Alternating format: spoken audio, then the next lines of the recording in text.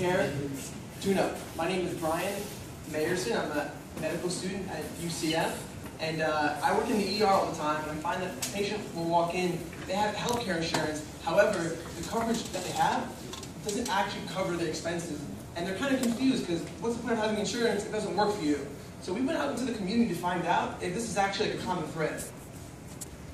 We had 20 interviews with 20 people who actually had insurance, the majority of which hated their insurance. Not because it was cheap, because it was pretty affordable, but when they went to actually use their insurance, it didn't do anything for them. So we kind of figured out the problem was that their insurance that they're buying isn't right for them. We have 80 likes on our Facebook page for people who are looking for a website that makes the insurance buying process easier. We spoke to 5 people in the healthcare industry, and they completely agree that the system is messed up. But you know what? Let's hear from some of the people that we spoke to. It's a stack of in-person, not very big. I chose that. I just don't like the people that I have because the choices were just too busy. If you break your owner, they cover it. If you break your ratings, they don't cover it. No, I figured it out when I got the first bill and went to the hospital. This is crazy. Healthcare expenditures is the #1 cause of bankruptcy in America.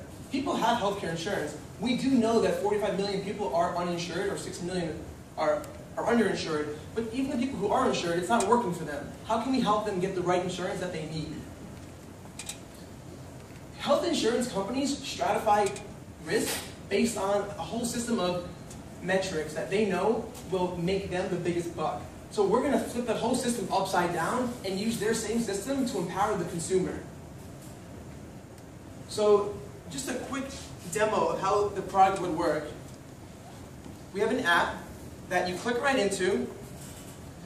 You input your basic information that is on every single website. However, the differentiating factor is that we ask specific questions geared towards your life, to your habits, so we can really tailor the insurance for you. So you put in your information, you click next. Oh, do I go to the gym and work out once a week? Yeah, all right, click. The prices change in real time because you're actually a healthy person. So the insurance actually wants you. Do I do extreme sports? Yeah. Price changes again in real time. Probably increase for you. But basically, we're creating an insurance package that is tailored for the individual person. Now, we're not actually selling the insurance. We're connecting them to the insurance companies. Now, quick question. Has anybody actually been on healthcare.gov? Has anybody actually tried it? Yeah. Difficult, isn't it? Completely difficult. I tried it. I couldn't even log on, create a username. It was impossible.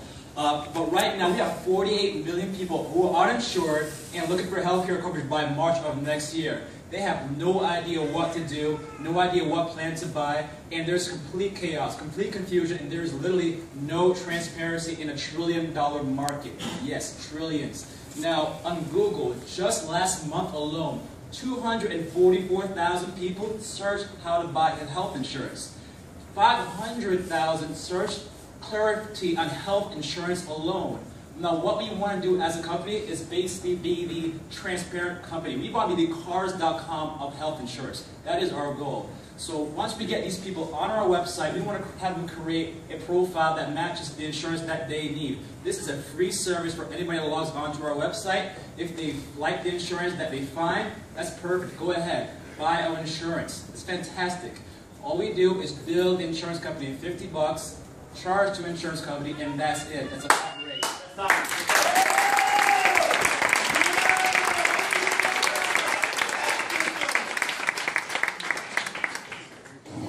right, guys, come on up.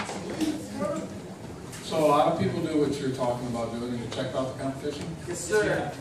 So basically, there's a company called eHealth. They've been around for about 13 years, and they make hundreds of millions of dollars a year. The CEO was paid $2.4 million last year, but they don't customize the insurance for the person. They ask them very complicated questions that say, do you want to pay X amount for a deductible, for your copay? We don't want to ask those kinds of questions. We want to say, if you go to the ER, can you pay $2 grand? If the answer is no, that's the same answer as your deductible. So we're going to make it very simple to use for the consumer, but on top of that, we're adding the healthcare portion. If you're 35 years old, you're predisposed for a whole host of conditions. The insurance companies know that, and that's how they give you a price.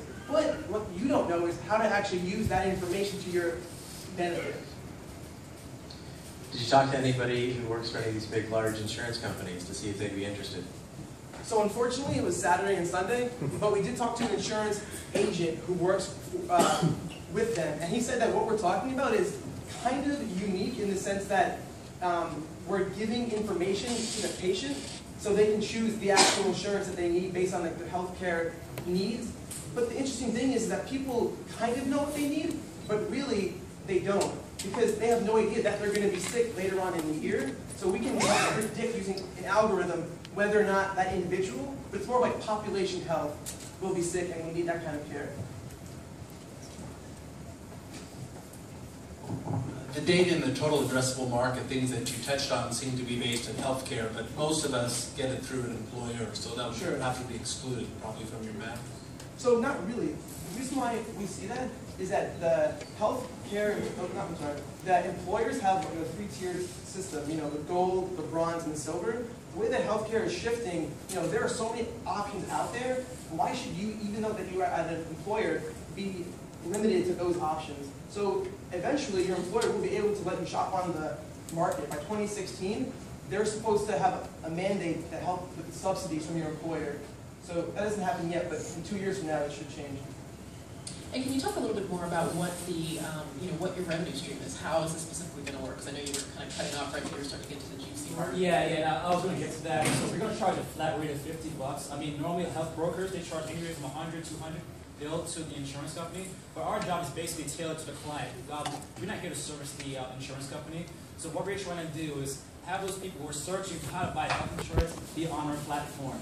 And that's going to create a revenue stream. Once we have them on our platform, we build a relationship with them, and then we get them back on our sites to get better health care if the health situation changes. And a year later, after their insurance expires, they can actually come back and they'll get an alert saying, hey, by the way, your plan is up, but based on the way that you've been using your health care, this new plan would actually be better for you. So we can prompt them to get a better plan in the future. And over the year, we can actually accumulate information from everyone in the system. So if they answer the survey based on their information, we can actually compare that to other people with similar information with a similar plan. And if it worked out for them, then maybe that plan would be the best for that person. Thank you very much.